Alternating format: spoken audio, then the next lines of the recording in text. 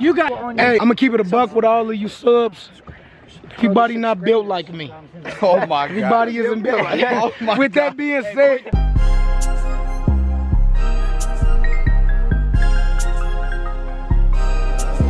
B-boy.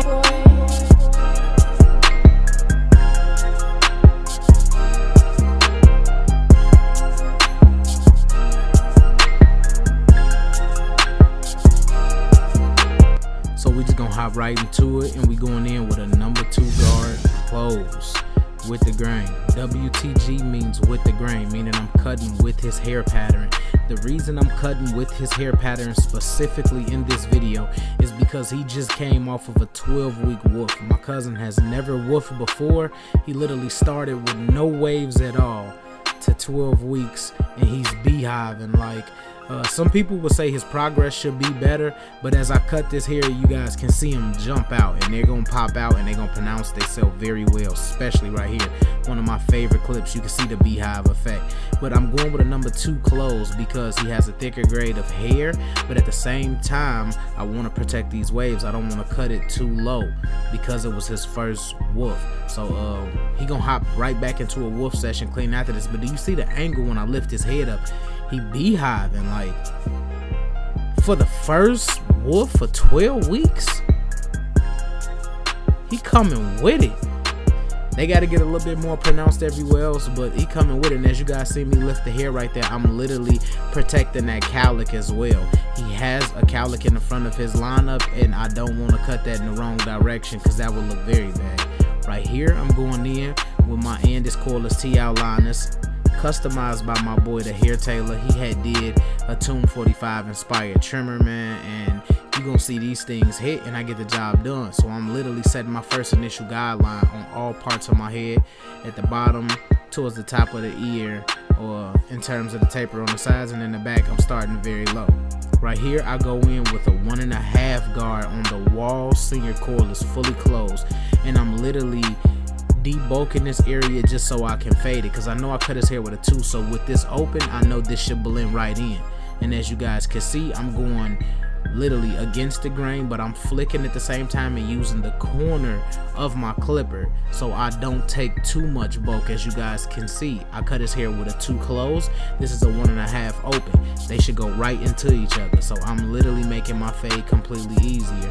I've never been used to down fading, but once I did it on this specific client, I love the whole feeling of down fading. So right here I just go in with my clippers fully closed, and I'm going up maybe a 1/2 inch just so I can go ahead and create myself some room to be able to fade. Then I go up another 1/2 inch with my clippers fully open, and that's my blade fully open. And I drop it down halfway right here, and I fade in between the 2 lines. And as you guys can see, I'm really using the corner of that blade. I'm not just really laying it flat as much. I'm literally tip-topping literally from the left and the right side, and I'm staying very consistent. And that's how you guys get these tapers to really look how y'all want them. Right here, this is a 1/16 guard on my Andis Masters, and I go in fully open about another 1/2 inch right under the indent that my client has in his head, because it's going to play a part of this fade, which a lot of people don't understand. Sometimes they don't know how to deal with indentations or demarcations in the head, and you just got to go around them, or you got to use them to your advantage. And in this video, everything fell into place perfectly, man. So I really can't wait for you guys to see the ending of this. As you guys see, the fade is coming together very, very, very well. Like, everything is laying down. And another thing about this video, if you guys are watching me spin him and the way I'm cutting him, in the way that this video is recorded, this is the first video of me recording myself.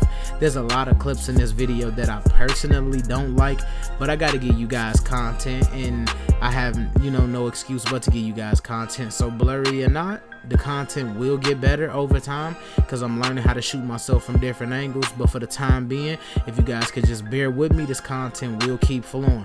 We back in the shop, everything is lined up perfectly. I literally got my tripod on my station, so I'm almost recording every haircut that I do.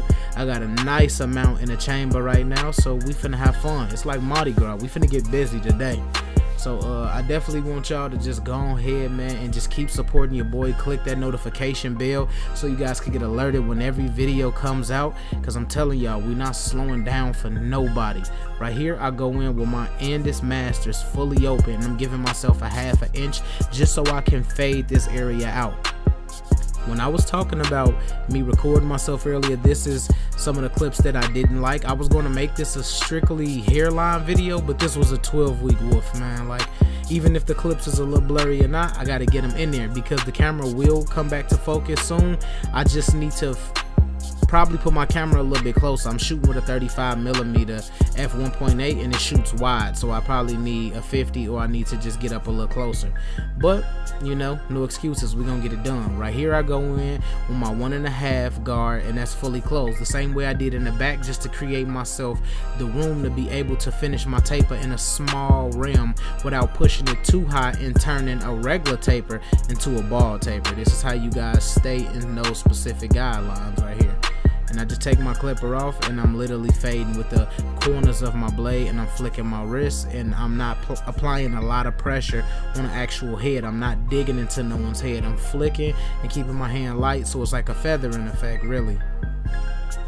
And right here, I'm literally in there with my 1/8 guard, and you're gonna see me close it notch by notch just to get the hairs to lay down a little bit better for me.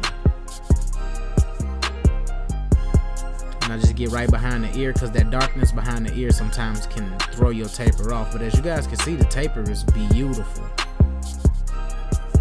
Waves are beautiful.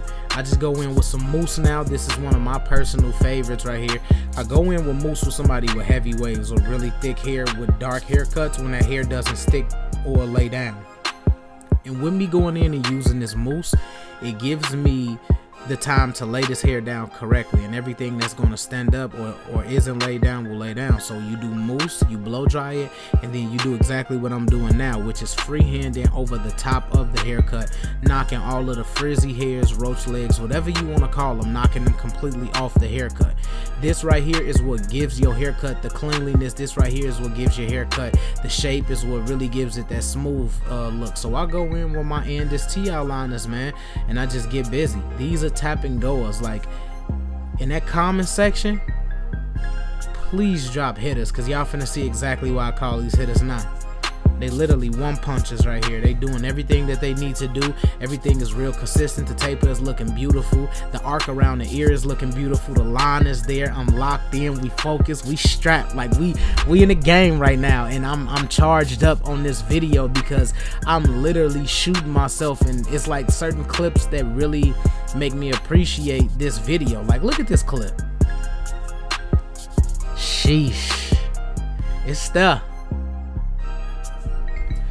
And we just get to go and have fun now. And right here, I'm literally drawing on the canvas. There's no right way, there's no wrong way to do this. This video specifically I did with my own flavor and me just having fun, and this just being someone hair that I've been cutting for so long. I just know exactly what to do on this lineup. So I really like coming from the bottom, and this is the art of the Chicago C. I come from the bottom and I literally pronounce my curve from the bottom of the lineup. No indentations on the front. I literally start from the bottom and my way all the way up to get that perfect C. I honestly feel like I'm drawing that way, and that's just how I learned the art of the Chicago C. This is why my city, this is why a lot of people in my city pronounce those C's. This is why my haircuts look the way that they look. Sometimes it's a demographic thing. Sometimes it's not always just you or people who just influence you. Sometimes it's just demographic. And in this specific case, like, I know a lot of people, a lot of barbers from Chicago who approach their haircuts and lineups exactly like me. But I want y'all to look at this. This lining is everything. With or without color enhancement, this lining is money. Like, it's pure money. And I like to just go in and I like to keep everything real consistent. But as you guys can see, I'm doing light taps, nothing very pronounced, because I still haven't got the lining straight, but I got a slight rough draft of what I want to do. As you guys can see, I'm not pressing, I'm literally tapping and letting the trimmers do all the work that they need to do. And this is one of my favorite clips as well, because I was stretching over so I can get this shot done without being in the way of the shot. So I came into my C or my curve a little iffy, but you guys watch me detail and get this curve down pack. And that is the beauty of barbering to me. I love working with pieces that are nothing from the beginning and create them into something. That's what I signed up for. That's what keeps me going in the game. There's people out there like this who's never been able to achieve real crispy lineups because people don't know how to approach them. They don't know how far to stretch them out. They don't know if they should stretch them out or not. When you consult with your client, do what's best for you and what's best for your client at the same time. The reason I can accommodate and do that well for this client, because I personally know him and I've been cutting him for a long time. He had a lot of bad haircuts for me. He had a lot of amazing haircuts for me. And this is one of those amazing ones, man. And I'm just very proud of this video and what we were able to do. And I'm really proud of him that he was able to sit through 12 weeks of woofing. I think that's very dope. Like, the hard work, you see it in his hair in this video. And with these liners, man, I can't give more credit to nobody but Hair Taylor, man. I think this was a dope setup how he did these liners, man. So we just go in with the straight razor and we literally stretch the skin and slowly but surely glide the razor back without scraping it. And this is how you achieve those real crispy lineups. Like, a lot of people have hard times achieving crispy lineups, and it's not so much pressure you apply. It's literally the hairs. It's you being careful. It's detail work. It's making sure all lines are very consistent. And as you guys can see, this is the art of a crispy lineup, the art of the Chicago C. I want to do a whole series called the art of the Chicago C and just really give out different C cups on different haircuts, just so you guys can see how the curves will come out and will look. But this is the ending result of how to cut somebody at the end of a 12-week woofing session, man. I'm so glad I was able to bring this video to you guys. We got plenty other bangers on the way, so please be on the watch out. I want to say thanks for watching. If you're new to my channel, please subscribe to it. And if you like and share and comment, that would be greatly appreciated. And may God bless.